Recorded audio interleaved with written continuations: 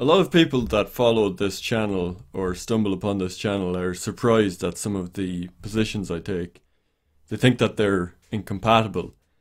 Leftists may like to hear some of the anti-capitalist stuff, but they're very surprised that someone could hold anti-capitalist radical opinions and not believe in radical social liberalism and internationalism. And a lot of nationalists hear discussions around socialism or anti-capitalism or some of this stuff, and they think it sounds very radical, that it should put me in the same camp as communists, and they have firmly entrenched nationalist beliefs with a kind of reactionary conservatism in their mind. So I wanted to talk about the basis for my nationalism and what I see as the moral narrative that underlies nationalism, what the basis of the nationalist struggle should be today, what it is that we're struggling against, and what our narrative should be if we are to moralise people and win people over to our side. Now, when it comes to how I frame nationalism, first of all, to start from first principles, I am a traditionalist, a radical traditionalist in the sense of someone like Guénon or Julius Evola. Now, traditionalism has been bastardized, like many labels, by liberalism, specifically by liberal conservatism, where, it's taken to mean worshipping some specific point in the past, wanting to preserve exactly some time period within liberalism, whether it's the 1950s or the early 20th century or whatever else. But for me, traditionalism is not about worshipping the past. It's about recognizing the eternal presence of eternal truths.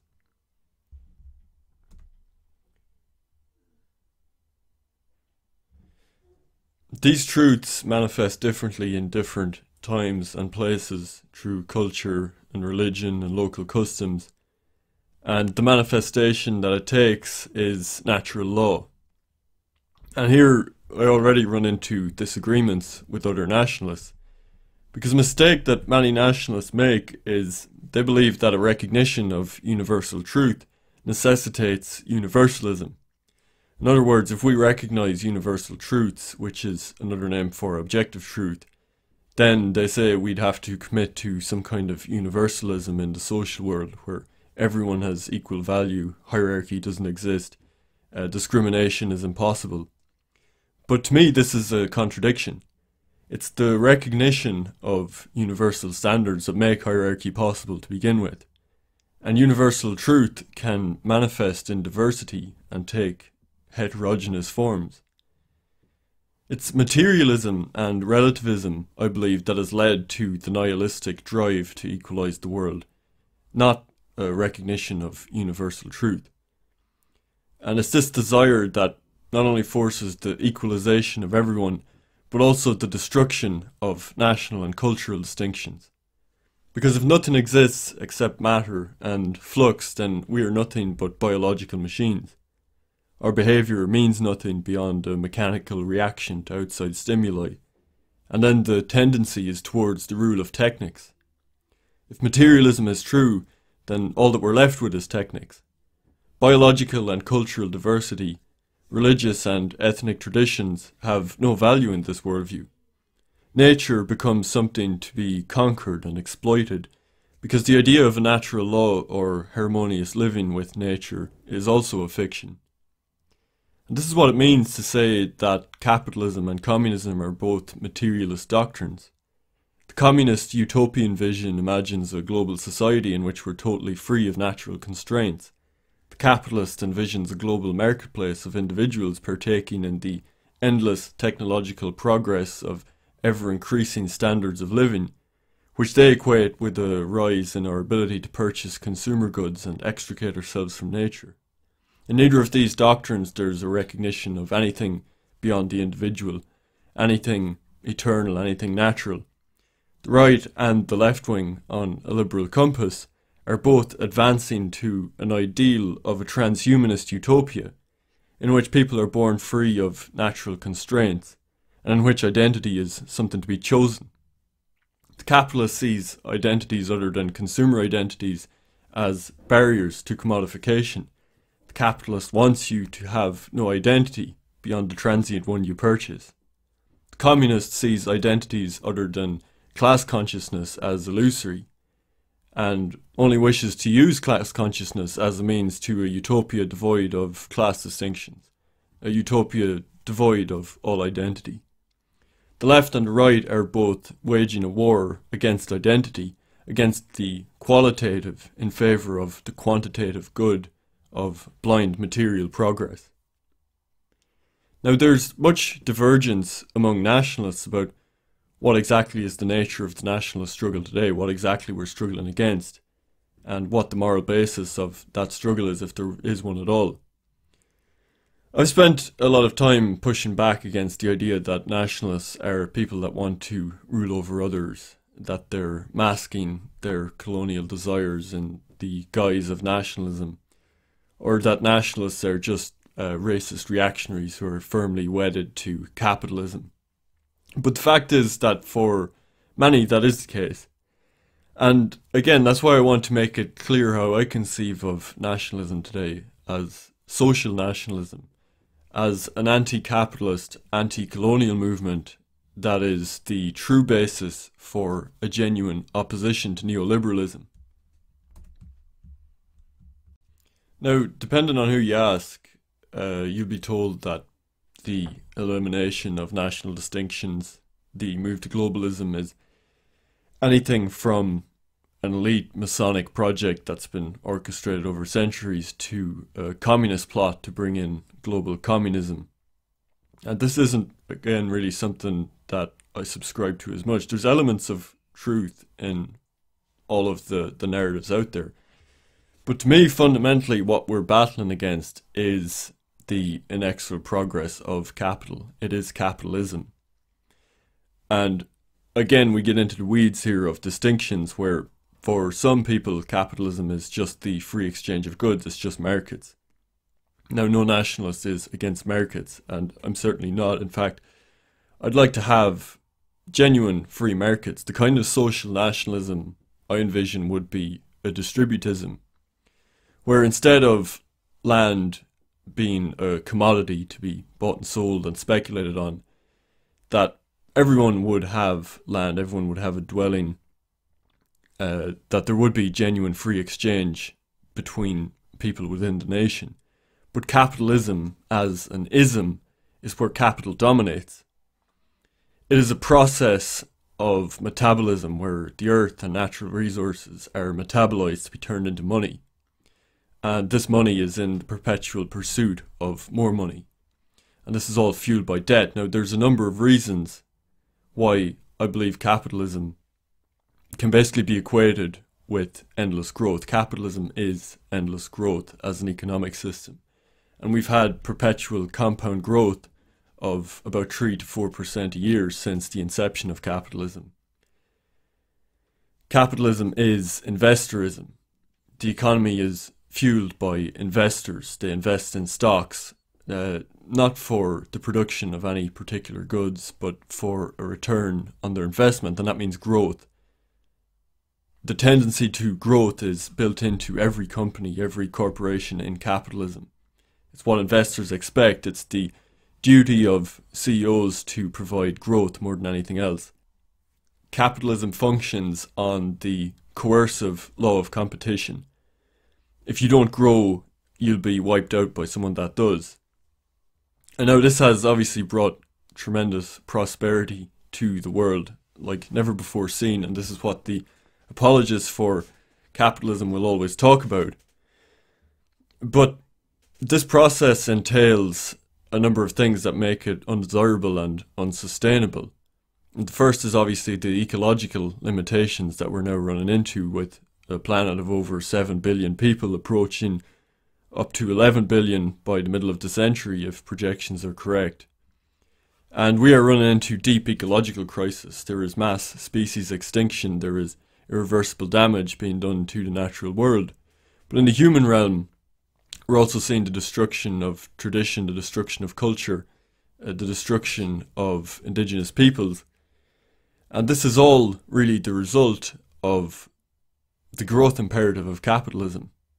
And commodification is also something that is fundamentally incompatible with the preservation of natural or traditional or folkish ways of living. Capitalism entails commodification. Things have to be turned from the qualitative to the quantitative. Capitalism is in this perpetual state of commodification, or maybe we'll call it quantification. Everything has to be quantified. But the problem with that is there are qualitative truths to life, there are qualitative realities which have much more value than the quantitative, but which capitalism and which the technological society cannot take account of. All that exists for the materialist is the quantitative. And so what we witness when we talk about cultural Marxism, or when we talk about woke leftism, this is really, to me, the process of quantification. It's the process of commodification, because traditionalism is a barrier to commodification.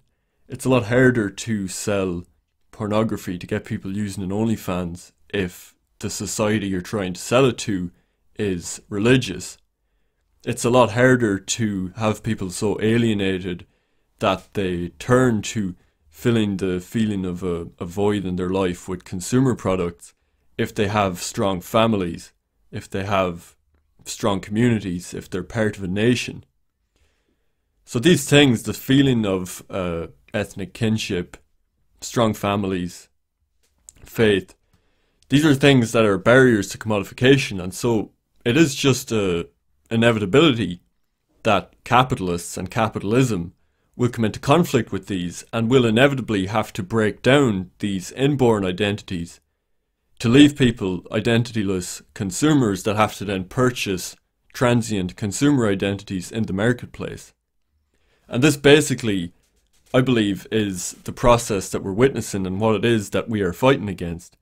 And this is why I believe that nationalism is the genuine anti-capitalism today. Because the left, the communist or anarchist left, share an ontology with the capitalists.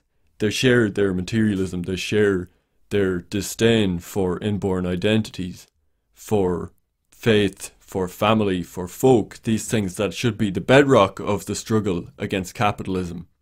And so the left are serving as the battering rams of the international capitalists against these things that are the natural barriers to the capitalist commodification process. If you read any of the literature, the academic literature on nationalism, it always tends to equate nationalism with the state, and so it sees nationalism as something that elites use for their benefit, and that's often the case. But it often ignores the anti-colonial nationalism. Places like Scotland and Ireland, places where nationalism was in opposition to the regime, like Ukraine against the Russian Empire. Because this presents a challenge to the liberal understanding of things. Nationalism isn't something that's constructed as a kind of false consciousness, but it is something that's primordial and that often pre-exists the state. And we have plenty of examples of ancient nationalisms that pre-existed the modern Westphalian notion of the state.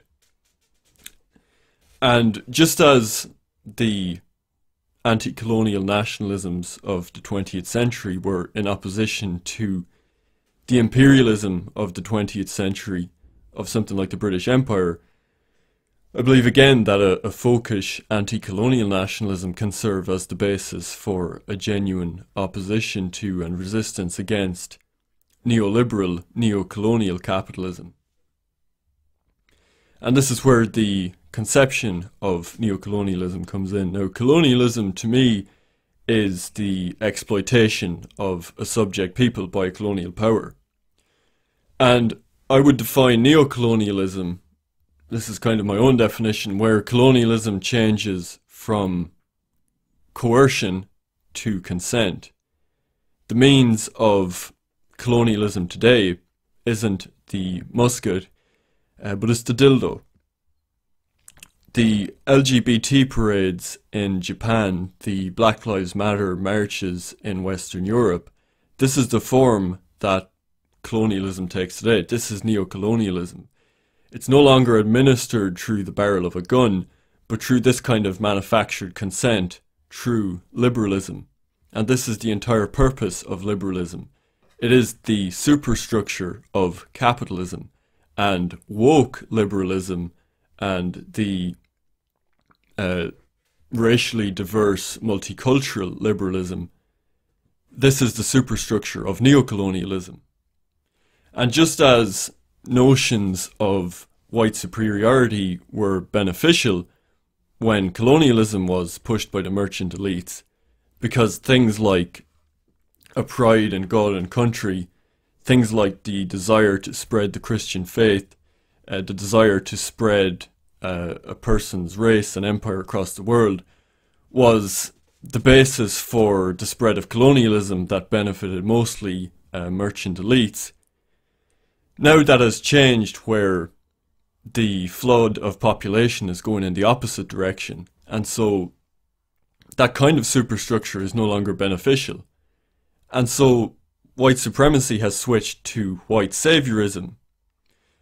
And so when the conservatives make the critique of leftists that leftists are the real white supremacists, it might sound goofy, but it's not entirely wrong.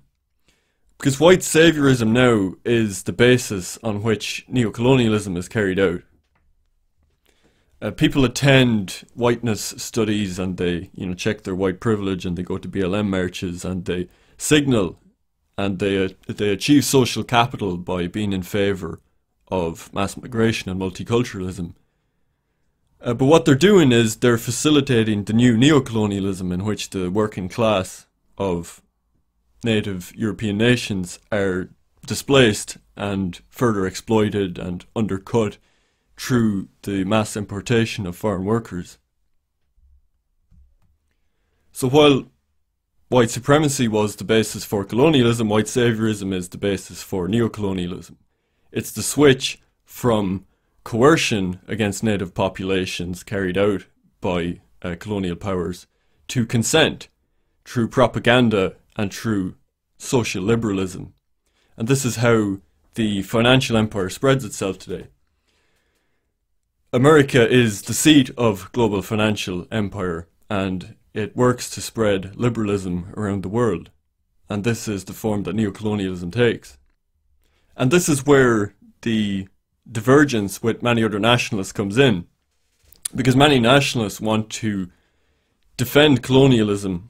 They want to reject the moral case for our nationalism today, and they want to go back to justifying white imperialism and making arguments for a system that the elite has long since moved on from. Basically, they're missing the shot as far as I'm concerned, because they're tying their conception of things to a specific political and economic arrangement that existed under very specific conditions in, say, the 17th, 18th, 19th century that no longer exist now. And so there isn't that impetus from the ruling class to support the conditions for hegemony of these ideas. And so they're inevitably fighting a losing game, and they inevitably play into the enemy's hands, where nationalists can be portrayed as supremacists, which therefore gives further social capital and gives a stronger moral framing to people that promote white saviorism, to the liberals that can feel good about themselves for opposing the white supremacists while engaging in creating the conditions for neocolonialism themselves. So this is why I believe it's important that we frame our struggle as anti-capitalist. And I think that we have made a great mistake, oftentimes nationalists generally, in presenting nationalism as a reactionary conservative ideology rather than as a revolutionary socialist ideology. And this is why I felt compelled to push back against the people that promote a very Nietzschean might is right approach to our struggle. Because the only strength that we have right now, we have no institutions, we have no media, we have no great elite donors We have no elite faction anywhere to speak of. And yet we do attract people, we win people over. And we win them over because we have truth on our side and we have a compelling moral narrative. And it's just obvious that if you're fighting a kind of ideological battle, that you play to your strengths, that you force the enemy to fight where they're weak. And where the ruling class is weak is on the plane of moral argument, on the fact that the system that they're promoting is depraved, that it is destroying these qualitatively good things. They're promoting a system that is fundamentally anti-human. And so if we're talking about our desire to rule over other people, or if we're talking about the spook that is morality or a moral narrative, and saying that, you know, if we had power we would basically do whatever is in our interest regardless of the costs, and that we would wage war against other people, and that we don't make any moral judgment of anyone, including the people in charge now, that everything is relative. If we take this kind of framing, then we really have nothing to oppose the establishment with. And it's not even practical. This is the paradox of absolute pragmatism, is pragmatism isn't very pragmatic. Because people that believe that there is no moral case for nationalism, that life is just a struggle of power and that whoever wins deserves to win in virtue of them winning, that's not moralizing for people. You might look back and say that, well, you know, were the Romans motivated by moral arguments when they were conquering and subjugating subject peoples? And of course there's a point to be made there. But we are a tiny dissident movement in which people have to make great personal sacrifices. For what? To make a change in the world that they consider to be good, to make the world a better place, to fight for what they consider to be natural, to be the truth, to be a better society. And so maybe it's better to compare our struggle to something like the early Christians, where they triumphed because they had such a powerful moral narrative that they were willing to die in the hundreds for their beliefs, to suffer martyrdom for their beliefs. And this kind of struggle may well come down not to who can inflict the most damage, but to who can suffer the most pain. And it is only a powerful moral narrative that is going to present that. And if there's one thing that you can observe from our people specifically, it is how much they can be motivated by a powerful moral narrative. I mean, if you look at something like Black Lives Matter, to an extent those people are motivated by acquiring social capital. It is just status signaling. But there are people that are fanatics for this stuff, that are willing to do terrible and dangerous things for this stuff because they believe that they have the powerful moral narrative on their side.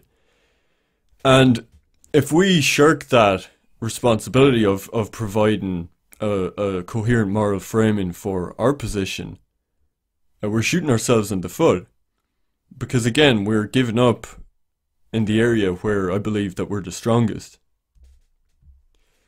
So while, you know, for any nationalist, their struggle is always going to be first and foremost for their own people, and the struggle right now to a large extent is showing people that it is okay to take their own side and to reject this this brainwashing that's been done on them for so long.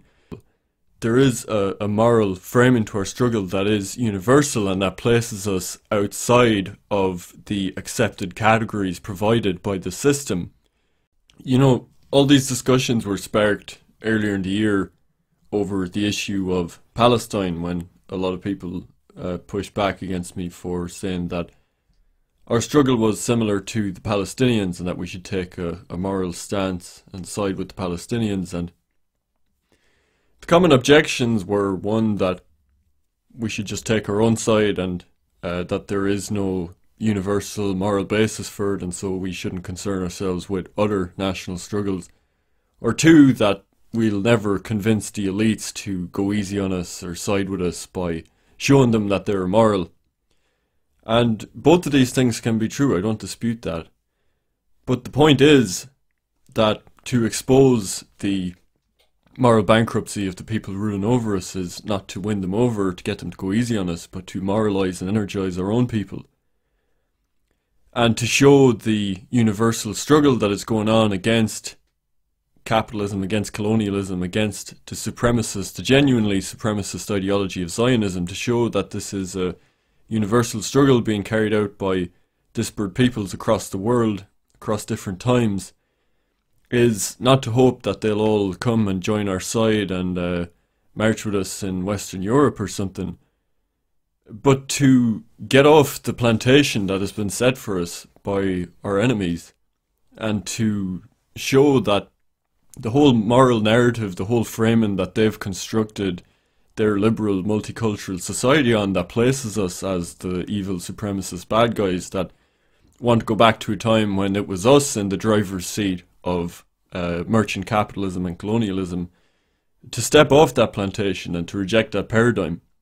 It's not about winning over people that hate us, it's about moralising our own people and about bringing down the moral foundations that this system is founded on. So in conclusion, my nationalism, my vision of social nationalism, is about this eternal, universal struggle of the qualitative versus the quantitative.